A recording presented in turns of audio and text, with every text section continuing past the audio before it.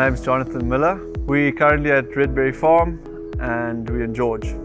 We've been here for 20 years. It was started by my father and I've been back on the farm for about 4 years. We farm with strawberries, kiwis and a little bit of raspberries. My direct experience with the biostimulants has been specifically with the Exceed and Folia.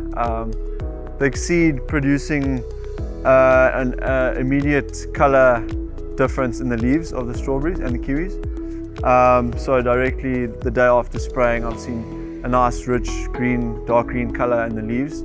Regarding the biostimulants and the bioflavonoids, I've seen in the kiwis a better bricks in the leaves, as well as a better shelf life. So that's very important for us when we're exporting.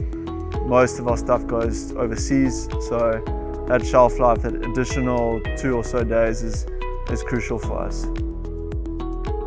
Working with Vernon has been awesome. He's full of wisdom and got so much experience and knowledge, and bouncing ideas off Vernon and in turn he bounced ideas off Yaneman has been very rewarding. Me as a young up-and-coming sort of agriculturist, it's been very encouraging and exciting working with the older experienced guys and definitely learning from them.